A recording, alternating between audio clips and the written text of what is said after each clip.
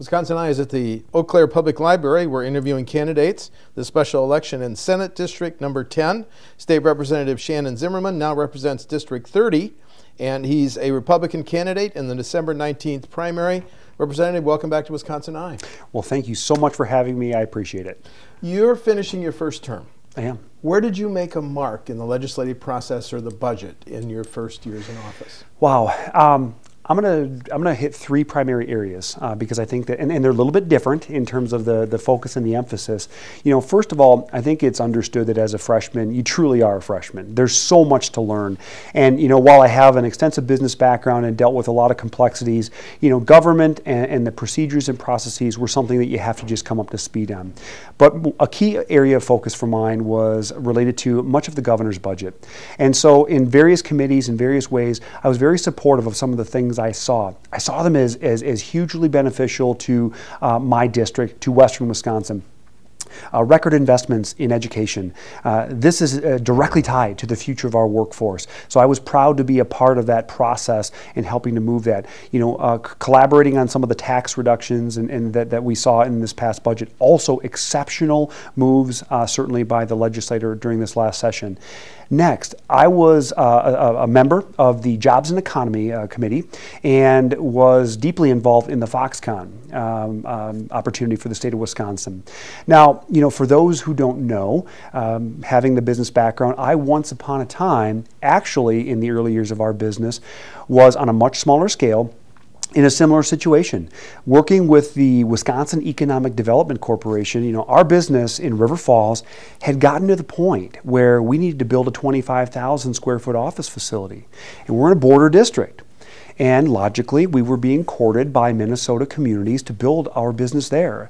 And it was the Wisconsin Economic Development Corporation that came through, and they said, look, we'll provide you with some tax credits. You have to earn them. Well, how do you earn them? Go create 30 jobs. Well, we created 130. And so I used those experiences, and I'm proud to be a part of that process. Foxconn will certainly have a profound impact on southeastern Wisconsin, but make no mistake, rising tide lifts all boats. The broader reaches of this state will feel the positive effects of this. Third and finally, I was proud to support something that I'm also passionate about. We have an opiate epidemic in this state. We are seeing it firsthand in the Western District, both in the larger population centers, but also in the rural areas. I personally, we've had members of our company that have lost family members, lost them to this. And so while, you know, maybe we didn't move heaven and earth in the HOPE package of bills, we took steps, and I'll continue to make that fight a priority of mine as we go forward. So those are just a handful of some of the things that I'm proud of. You say on your Facebook that you've been a witness to the opioid epidemic. So this is a reference to some of your employees, family members? Both. Okay. Both. Then what, if we haven't done enough, what are your ideas on next step to fight this epidemic? Boy, I have taken a lot of time. You know, we can trace OxyContin back to Purdue Pharmaceutical and look at maybe some of the mistakes and some of the falsifications that were made that led to this drug being released. We can look to insurance companies maybe who, based on some of their influence, have maybe indirectly almost promoted to some of the physicians to make help pain go away, don't have readmissions and so forth. Awareness and education.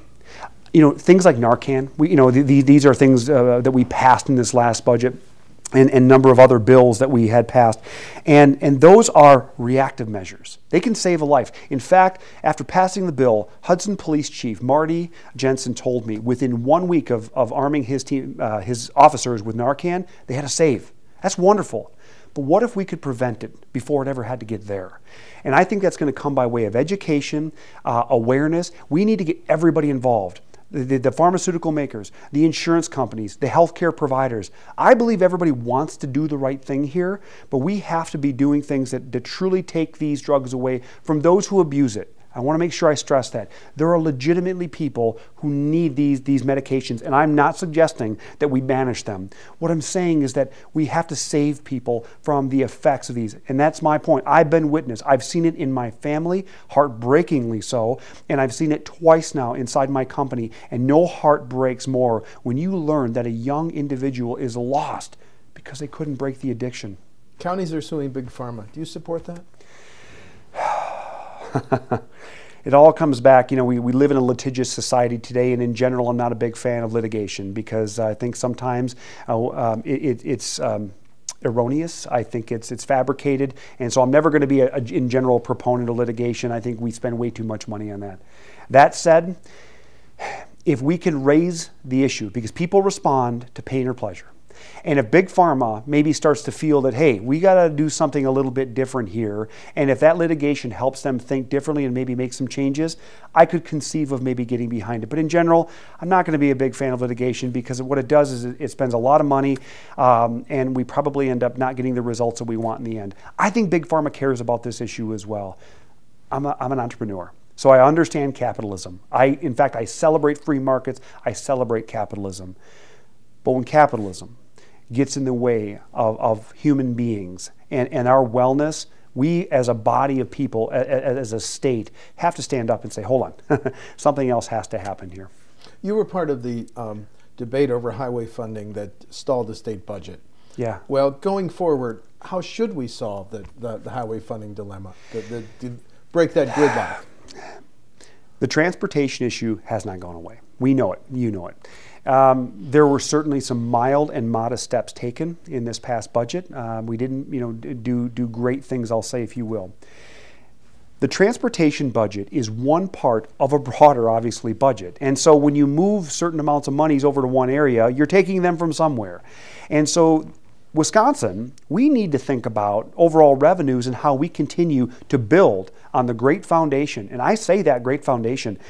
The reforms, the work of our good governor, of the legislature that has gone before me, we've established a great foundation. Look around. I mean, unemployment is at near zero, certainly in the Western District, which is fantastic. Jobs are abundant, but workforce issues are prevalent. So we have to find ways to increase revenue. Back to transportation here.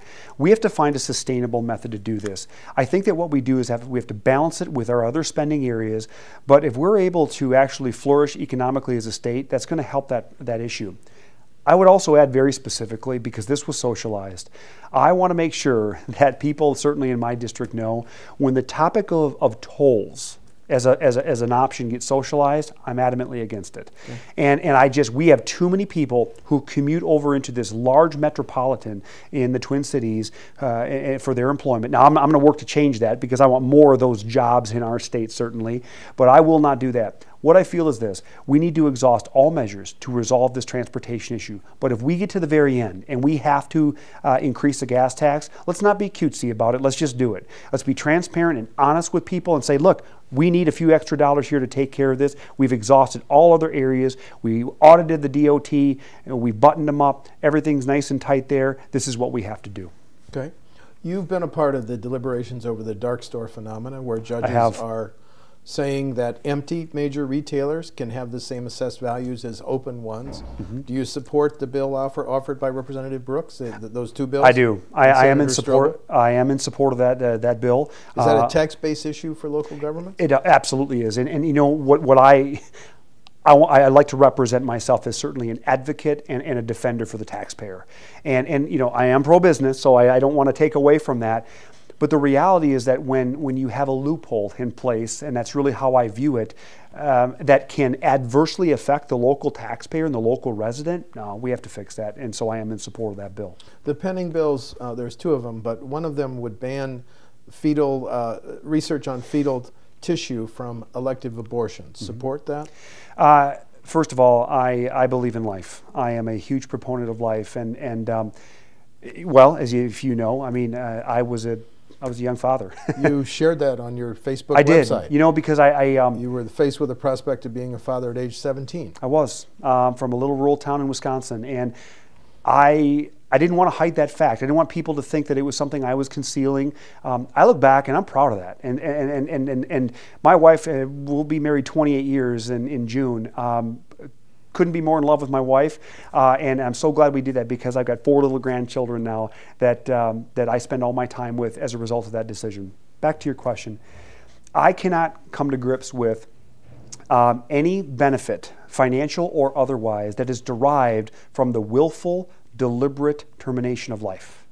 And so when you ask me about bills that relate, and I know there's a couple bills here that maybe you're referring to, I'm going to lean more towards the fact that, look, if it was willful and deliberate to terminate the life, then nobody should benefit from that. And so that's the position I'm going to take.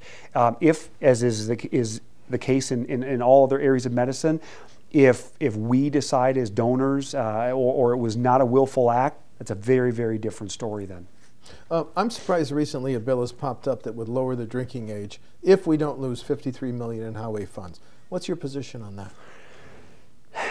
Boy, the old phrase, slippery slope, comes into play, right? So in full disclosure, my family, my wife and I, my oldest son and his wife, we are co-owners in a winery in River Falls. So I'm in the alcohol industry. Nice. And so I want to make sure that I'm transparent about that. This is a tough one because I talked, in fact, last night I was meeting with the chief of police in River Falls. This very subject came up and he said, we're strongly against it. And I said, why? And his answer was, this is a university town. The number one issue they deal with is excessive drinking. And so his point was, if you lower that, you're going to only perpetuate the issue. It's a valid point. Now, on the flip side, I also honor, for example, and this is the example that's always used, but it's true.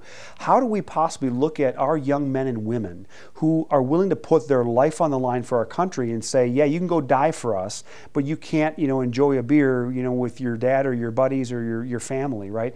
So this is a subject that I am open to. I want to learn more about it, but there are some concerns and reservations that I have, but I also understand that, look, when you can do some of these other things for our great nation and our great state, you should be able to have a beer as well. I've always been struck that the 10th Senate District is the only one that includes 2 four-year universities, River Falls and Stout. Yeah. So as we debate how much state aid is available for all of higher education, what is going to be your role? What would be your role representing 2 4-years as we sort through this funding question? Yeah. So first of all, the topic of educational funding is one that continues to reoccur. And I am a huge proponent of strategic investment in education, K-12 and higher education. We need to put more bright Wisconsin kids, students, graduates into our workforce, and we need to keep them here. So a few things. First, let's rethink the paradigm a little bit here. If you investigate and you really understand some of the rules that bind our higher education system, some of them, I think all obvious, we would look at and go, why? Why are we doing it this way? Why can't they get more integrated with private sector business? Why can't private sector business find new ways to help fund some of this stuff? Look, those who teach our children, those who are teaching the next generation of workforce, they're to be celebrated, all right? And so I'm not looking to make cuts at their expense. What I'm looking to do is say, there's a better way to do this, and I'm going to advocate for that. In fact, in my first term, working with Representative Dave Murphy in the Assembly, who is the chair of that committee, we talked a lot about this. We believe that there's better ways, and working with folks like Ray Cross, we're going to find them. And that's a big reason that I opted to run for this seat. My belief is from a Senate seat, your sphere of influence may be a bit greater. The ability to accomplish more may be a bit greater. And that's what I want to do, because I don't want to make this a lifelong proposition. I want to support our education because it supports our workforce, and economic development and betterment is hugely important to me. Let's go back to Foxconn and workforce development. If Foxconn hires within 5 years 3,000 people and 10 years 13,000, as somebody who's hired people, you see all the now hiring. Are there going to be qualified workers if Foxconn hits those maximum numbers? Yeah. First of all, my answer is I believe to be yes, and here's why. But this is another reason that when I decided to run for this seat, I'm not running against my colleague, all right? I'm running because I believe I'm the right person, and I believe my background aligns to what the challenge is. And by the way, they're high-class challenges, right? Having a lot of jobs is a great thing, but it still is a challenge. We need to be creative. We need Wisconsin to be the destination state for workforce in the upper Midwest.